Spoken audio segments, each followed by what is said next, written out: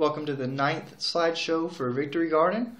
We're going to be looking at March of 2012 and going to talk a little bit about how this, I wouldn't say exemplifies because it's not the best demonstration of permaculture and agroecological techniques, but it does offer a great example of a resilient ecosystem. So let's start off and see if we can get through here. There's a lot of pictures this time. I took a lot of pictures in March, and we're going to just dive right on in here as usual and hopefully get to 30 minutes. I've been clocking in about 40, so let's punch for 30. First photo, it's a bee. Wow, it's another bee. I like this picture. I like pictures of bees, especially when I manage to get them mostly in focus. The colors are nice. Spring is here, and why take photos of bees and flower heads? Everyone, people have done it before. Look at the top center. There's another insect going on in here. There's somebody else using this cabbage for forage. This is a resilient system. This isn't just bees. This is providing nectar for everybody. This is everyone come here and get what you need because there wasn't a winter. You're waking up from hibernation early, coming out of the mulch, your overwintering sites, wherever they happen to be, and we have a buffet for you. This is very important. This is very important. Let's go to this next picture here. Things are still low. The cover crops are not very tall yet. This is March 11th, so we're halfway through March, and you're going to see an explosion of growth, an absolute explosion of growth in color over the coming pictures. I like this picture not because it's very sharp, not because it's very detailed. There's nothing that's really drawing your eye, but if you sit back from the screen for a second and look at the different patches, we have patches of green, these different lumps, these different types of vegetation. The vetch is different vegetation than the clovers.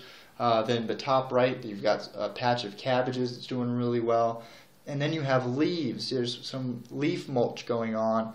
There's wood mulch. There's a diversity of ground covers in this picture, and I like that. We don't have a lot of vertical dimension going on here, unfortunately, and this is something that I'm talking about now because we're moving into the shrub era, if you will. Probably the next year or so we're going to be looking at the shrub species that we want to introduce, whether they're going to be pioneers or whether they're going to be something else, but we want some woody short shrubs in order to break up this landscape even more. Next picture, this is just a daikon radish. It's going to flower. I like taking pictures. I kind of call them portraits of the plants as much as I can, and when they're sharp I'll include them in here. I've got so many more pictures that I'm not putting into these slideshows, but I think this is a good one. This is a daikon radish as it's going to flower. You can see all the different stages of bud development, and you can see how it's bolting. Just a really cool plant. I love the texture of the leaves of the daikon radish. Here's some alfalfa. Alfalfa, as soon as the temperatures woke up a little bit, it was ready to go. It's a nitrogen fixer, of course, so it's got that punch from nitrogen that's just going to allow it to grow vegetatively, by leaps and bounds, and you'll see it get even larger over the course of these pictures. And then you look beyond the pretty flowers, and there really isn't too much going on. There's a lot of small flowers that are probably more specialist flowers from just the seed bank that's growing there on the southern facing berm. That's all going to be sheet mulched and planted over with more desirable species because it's such a great location. But you can see the difference between what our lawn, this is what our lawn would have looked like. That berm is what the lawn would normally look like in early spring. So if we had a warm winter, where were all the insects going to go for their nectar or anything? there really isn't anything available for them. This picture, this is one of those hugelkultur mounds, southwest facing. I forget how many garlic cloves I put into this and these other ones. I think the total count was 200, 250 cloves of garlic that I put out late in the winter. So they didn't get to grow over the fall. These would have been a lot larger if they had been able to. So we'll just wait till the next year, and next year, they'll be a full size, ready to harvest. And this is lacking a lot of diversity because it's a new bed. Remember this, in the last couple slideshows, it was still dirt. There wasn't even any mulch covering it. So we're on our way to production. Here's a close-up picture of a bunch of seedlings that are coming up in a blueberry mound. This is one of the blueberry mounds that had that relative Vietnamese mint that we allowed to just flower and flower and flower last year because we didn't have anything else in bloom. And I believe these are seedlings of it.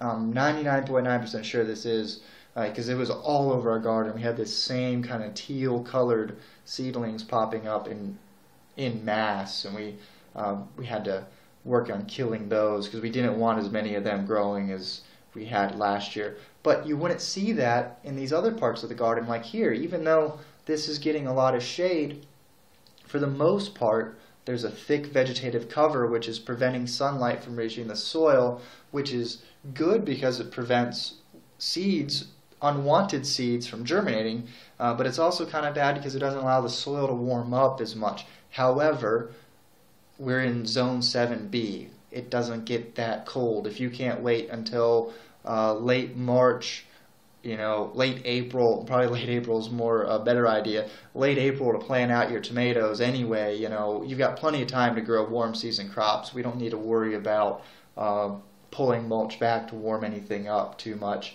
One correction from the last slideshow, in the bottom of this, all this that's in shade, I had said doesn't get any shade. Apparently I was wrong. This is why, for me, I like taking pictures, because I can go back through time and take a look at what did the garden really look like and not what I thought it looked like. If you're not taking pictures, keep a journal. Keep a journal, write all this down. Once a week, go out there and write what was in shade from your buildings, what was in flower, what was in bloom. It's probably best to even do both. Something else you can see in this picture, running right along the center, well, not exact dead center, but a little bit lower than center, you can see a long line of mulch. That's the berm from the second swale, and all those bamboo stakes are where we've got comfrey that's going to be coming up from this. We grew outside the fence, dug up cuttings, and we put them along the berm.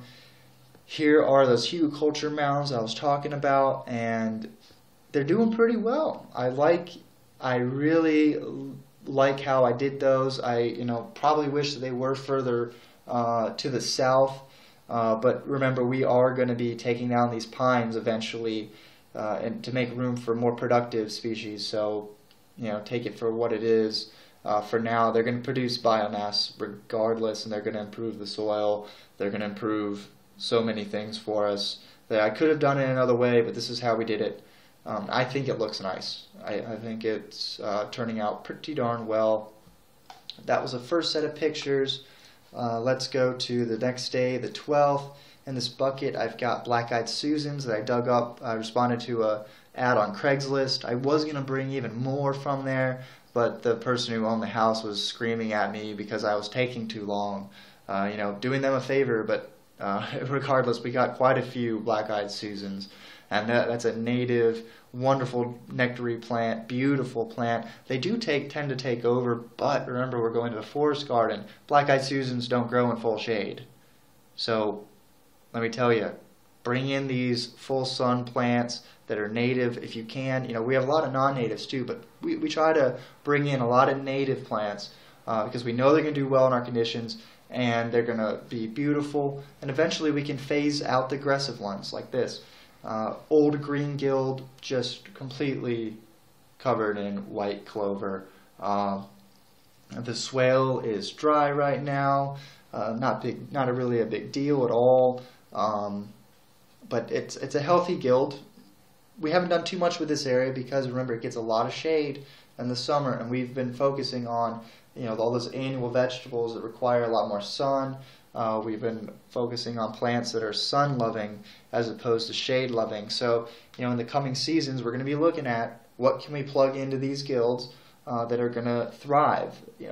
Maybe the white clover wasn't such a good idea, but if you chop any plant back enough, it's going to, reduce its resiliency, and you can get something else growing there.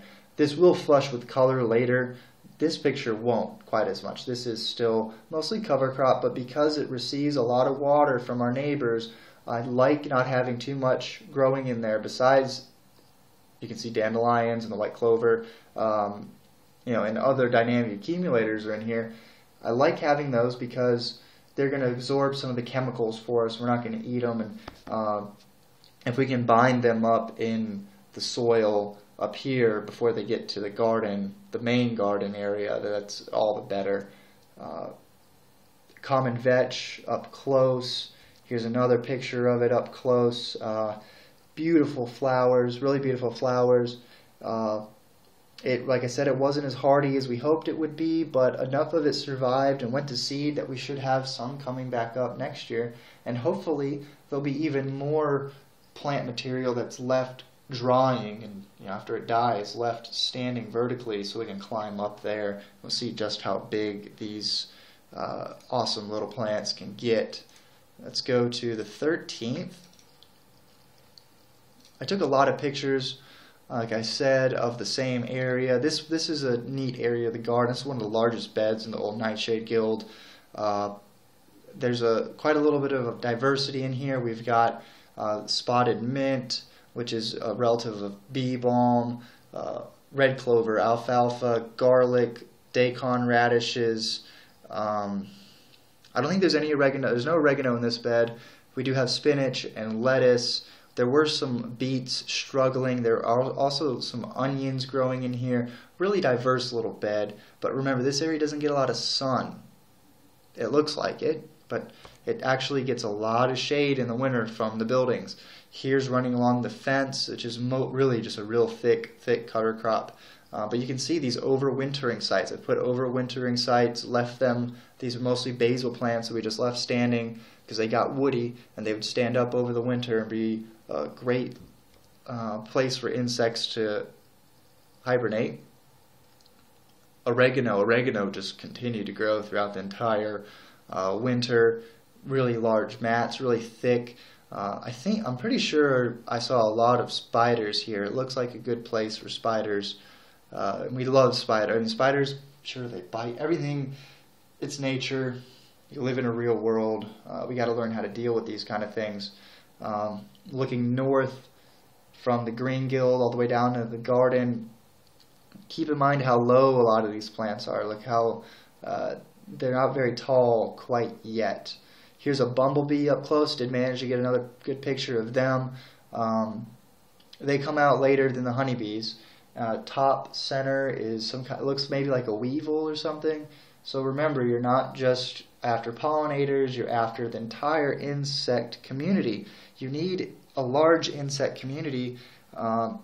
If we're looking at edible forest gardens and we go to neighborhood assessment for beneficial habitat, they've got a whole listing here on things to look for and how to grade it, either excellent, good, fair, or poor.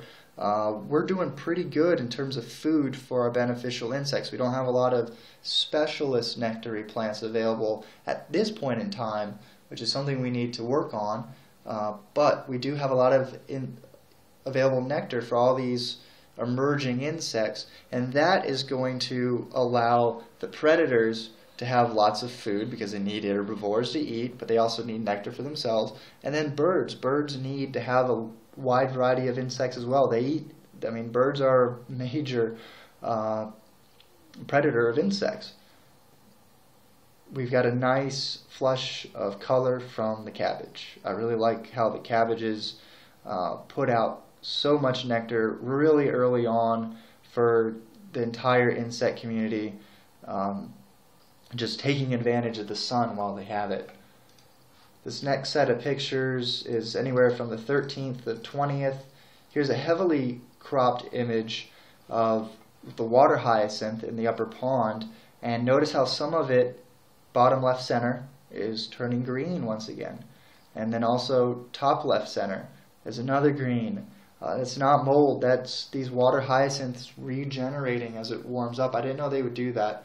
And again, for anybody new to these slideshows, we cut every single flower that these produce, because even though they're beautiful, we can't afford to allow them to escape because they're so invasive. But we didn't have any other plants. We hadn't found any nurseries that were selling native aquatic plants. So we went with the water hyacinth, and it's done really well for us, producing biomass and helping keep the goldfish fed and everything else. So, it's all about management, really. It's about managing your plants and understanding them. They can't escape unless they seed. And if you don't let them seed, well, they're not going anywhere. Another picture showing just how much light reaches those hugelkultur mounds. The kale looks pretty good. A lot of people grow things in cold frames over the winter, but we don't do any cold framing. If you remember the slideshow from November 2010, I did have a little bit of a cold frame going on, but I've abandoned that because I noticed that, in our climate, it's sort of unnecessary. If you have enough space like we do to grow a large number of plants, you take a little bit from here and there. This is great. I love the little power lines between the garlic sprouts here of spider webs. These are spiders running webs all over the mulch. You'll notice that, especially on a really dewy morning, that it sort of glistens from all the spider webs. That's telling you that there's a lot of insects that are trying to burrow in the warm mulch overnight, and the spiders are, setting up traps for them. Just another view of the garden, framed by the two pine trees. The willows looking so nice from last year. It even looks like it's growing up straighter than it had before. And by the end of these pictures, the amount of leaves that it's produced is just incredible. We've never seen it that healthy. Crimson clover, this is the first crimson clover bud. Crimson clover you'll see in the next slideshow. You should see it in the April slideshow, and even into May. Crimson clover is one of our favorites. It's so beautiful. Speaking of breeding, here are our goldfish. I think they're starting to make their maybe third or fourth generation of goldfish already in March, and already since last year when they were put in the pond. So this is the first spawning of the season. I was afraid there wasn't enough room for the females to escape. There was nowhere for them to go to get away from the aggressive males. So I captured both of the largest ones I could see that were getting chased. I just assumed those are the females. And here's one of those, and I put her and the other one into the large pond so they would have a safe place to give birth. Here's a wide-angle shot of the garden. This is what a resilient landscape should look like, in my opinion. This is, you can tell we are in the process of restoring fertility and vitality to this landscape. This is what's under our care, so we need to show our ideals and what we believe in with our landscape instead of expecting somebody else, somewhere else, to do habitat restoration. We admit that what we were doing was the opposite of providing a healthy landscape for the native animals and plants and everything. So we're working with non-natives to help restore this area of the this little corner of the globe. I think it looks really nice. I think it speaks to your inner part that says this is restoration. Then on the other side of the temporary fence, this is what we're dealing with. I mean, we can't really protect plants as well here, so what we're doing is trying to overseed this lawn and even allowing, quote, weeds to grow to outcompete with some of this grass. Underneath the plum there's crimson clover. That's where the first bud of crimson clover was coming from.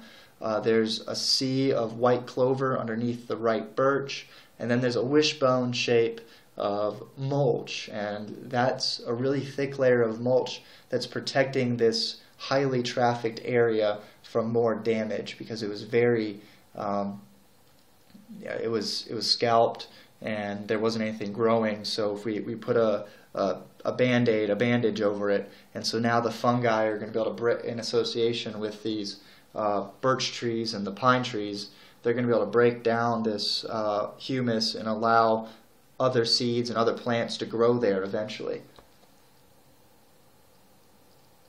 Dandelion seeds wet from the morning dew. Comfrey, look how big this comfrey plant is.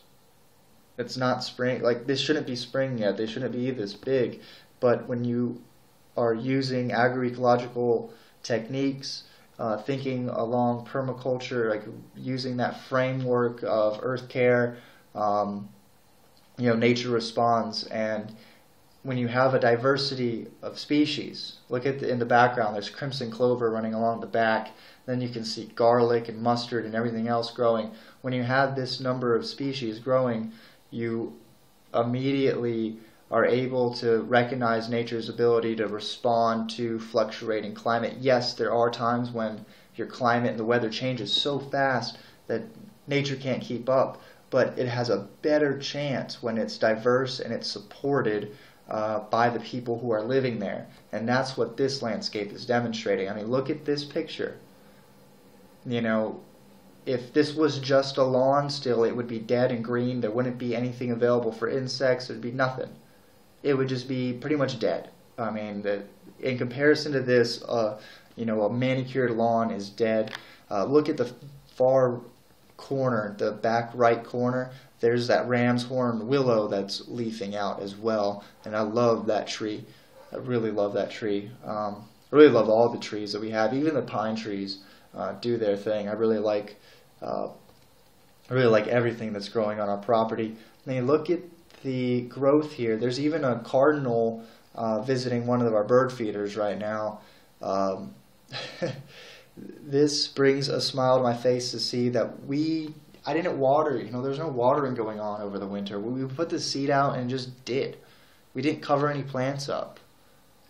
This is what can happen when you trust the natural instincts of these plants, and you trust billions of years of evolution, or God's master plan for creation. Whichever thing you believe, you have to trust the rest of the world. It's not out to get you. This is out to help sustain us. This is what a cover crop can look like. If we wanted to, we could mow all this down at the end of April and then plant out a massive garden, and we would have results. We'd have better results in the first year. Here's a birch tree that is leafing out. Here's that blueberry that made a couple appearances in the last slideshow. Bumblebees are great pollinators of blueberries. They can get into those flowers. Healthy, really. Now, the form isn't that great. Remember, this was just a plant that was given to us. We didn't grow this from seed. We didn't anything. So it is kind of a funky little form. It could probably use some pruning, but we'll let it go for a little while. And it's just, you can tell it's going to be loaded with blueberries. And again, we only water if we're giving it some compost tea. These are fending for themselves in mini hugelkultur mounds. I say mini because we didn't use logs, I used branches, pine branches at that. When you're talking about access to water for insects and birds, they need gentle slopes, not abrupt drops down into the abyss. They need to have a little bit of a bank. They need to have vegetation that's sticking down into the water so that they can climb down there and get something to drink, because we're not the only things that need water to drink. Birds, insects, mammals, everything needs water. So that's why these ponds are stepped. They're stepped down and they're sloped down nice and gently in some places, and abruptly in others, just for diversity. And you can tell that this is a place that's going to be supporting a lot of life. Look at the edge. Along center and then right is the garden, and the left that we're going to be sheet mulching, that's going to be covered in flowers in the next year. It already is actually right now. Just This is regeneration on the home scale. That was the 13th to the 20th. Let's go to the 23rd. We're nearing the end. Look at how much larger these plants are getting in the green gill. The comfrey is getting bigger. These comfrey, in just 2 weeks ago, you can barely even see that these comfrey plants were even growing there, and they're already showing their stuff. If you look dead center, I've actually chopped down a lot of the white clover. I'm actually starting to chop and drop up here. I've chopped all this white clover down in order to allow the lettuce and some of the mustards and everything to have less competition, and there's a flush of nitrogen in the soil, so now they've got a little bit of fertilizer, so they can maybe start to compete with the white clover a little bit. And remember, like I said, how short everything was. This is the wheelbarrow turnaround of the old nightshade guild. That's a 5-gallon bucket. So these plants went from 5 inches tops to a couple feet high in a few weeks. This is cover cropping. This is a cilantro plant that's going to bolt up through our alfalfa and red clover. There's garlic in here as well. That we're just letting there, we have so much garlic that we don't need to pull everything up. Remember, you want to have a diversity of plants growing at all times. Like here, you got spinach, daikon radish, white clover, red clover, lettuce, common vetch, arugula, cilantro, mustard, cabbage, dandelions, probably dead nettles, henbit. I would imagine probably some chickweed. This is a polyculture going on, not as thick. Remember, I said in the last slideshow we could have planted a little bit more densely, but remember, all this really brown area was covered in vetch, but a lot of this vetch died back. And since it was a warm winter, but you still couldn't really germinate anything, so we didn't put any seeds out in there. This is right across the pathway from there. Again, the health of this environment that we're just beginning to have a modicum of understanding. There's that large pond again. Looks good. I can't wait until everything on the other side of the pond is covered in shrubs and coming to life as vibrantly as the cover cropped area of the garden is. This is vibrance. I really can't say too much more about it. Those insects that were overwintering in these brush piles, that were in the bark of our birch trees, that were nestled underneath the mulch, that were living in the old sunflower, the sunflower heads. They're coming, when they awaken, this is what they're expecting to see. They're not expecting to see death and destruction. They wouldn't even be there, probably, not in its numbers. We're fostering the population of beneficial organisms. And we're growing food at the same time. Here's garlic. Here's more garlic. There's a ton of garlic in this picture. Not only on that mound, but in the foreground. Not the immediate foreground. It's more like the middle ground. If you look at the pine tree on the right, and then you go to the left at its base, there's another bed of garlic. And there's a cardinal. Cardinals have staked out this territory. They fight over our territory now, and this is only the second year. We don't even have a whole lot of food available for them year-round besides the feeder. Eventually, we don't want to have the feeder. We may have it, but we won't fill it up as much because we'll have plants that are offering the food instead of having to buy it. Back end of some of those mounds. Remember, this is just subsoil covered in mulch now. We're trying to rehabilitate it and get it going. So one day when we cut down those pine trees, there's going to be some really good growing beds here. This is one of the other blueberry mounds, and you've got garlic, you've got the blueberries. There's 2 blueberries, you can only see one. Comfrey, black-eyed Susan, and there's lemon balm there in the center. So there's still a lot of space here, but I know it's going to get dominated by tomatoes later on. This is a great tomato spot. So right now it doesn't look like much. We will be filling in these niches. Remember, there's only a couple people doing stuff back here. So these things take time. Allowing the crimson clover, dandelions, chickweed, dead nettle, henbit, whatever we possibly could grow underneath the plum tree besides grass. We're just letting it go full steam ahead to accumulate biomass, because remember, trees are, most of them want fungal soils, not bacterial soils. They can handle bacterial soils at a young age, the pioneer plants, but as they age, they would much rather have access to a thick layer of humus rather than lawn grass. Okay, I think there might be one more set of pictures, no, two more sets, but there's not too many here. Second swale, full. Here's that really big comfrey plant, taking advantage. Really, this is what we like to see. When we see that second swale full, we know we're charging the groundwater of the garden. Look how tall and thick this is. I'm going to come through and chop and drop after it flowers. Talk about that probably the April slideshow. Here the second pond is full. Wonderful. Love seeing that. It's going to increase the temperature of the air around there. It's a heat sink. It's going to reflect light up onto the southern facing berm. There's just a million things that ponds do. We could talk. Maybe I could talk about those in some of the other slideshows. We're kind of running out of time here. Probably already over 30 minutes, but we'll see when I turn around the phone. Again, abundance. Absorbing that wonderful spring sun and turning it into biomass, and we haven't even reached really spring yet. So imagine what a forest garden can look like if this is your base, that we're building our foundation. Now these are the last pictures. You've seen this guild quite a few times. It's maturing. These mustard plants, these aqua purple mustard plants, you'll see them the next couple slideshows. They got almost 5 feet tall when they bolted.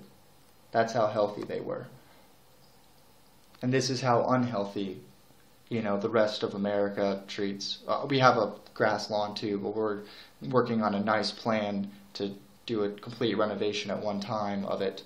We're going to be able to produce biomass from the backyard, bring it up front, and really make it explode with, beneficials, and we'd love to have pomegranates, maybe some citrus, figs, and just really show what is possible on a south-facing aspect, not just this grass lawn that doesn't feed anybody. It requires feed. It requires you to dump stuff all over it. Here's our dynamic accumulation going on in the upper part of the green gill, just letting the dandelions do their thing. We've got lemon balm, parsley, comfrey, white clover, arugula. There's all sorts of stuff in here. We could even do more. Remember, this is the beginning of restoring balance to the system. Look at the willow. I said, look, remember to look at the willow at the end. That is a healthy looking willow tree. It probably had a quarter of that many leaves. I'll be sure to insert a picture of it from April, so you can see what it looked like in April of last year versus what it looks like now. I'll put that right in at the end of this one. Give it about a couple seconds, but look at this. This is restoration. This is organic. This is life. This is what humans can do with a little knowledge. Quite a bit of effort. Yeah, there's a lot of effort, but it's fun. You're reconnecting to the landscape, and you're actually sequestering carbon, producing food for yourself, feeding the environment.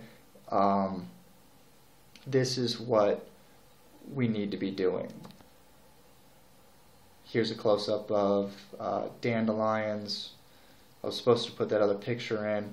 I go through this, I make the narration, and then I sync up the pictures with it. So I'm going to give 5 seconds after this one so you can look at how small that willow tree is, and you can think for yourself how much healthier our system has gotten in just 1 year.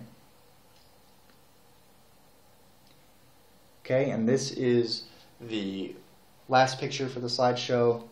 You've seen this view quite a few times, but You know, if you look just to the left where all this vegetation drops off, you know, think about the two systems. Which one is going to be structuring soil? Which one's sequestering carbon? Which one is feeding everything?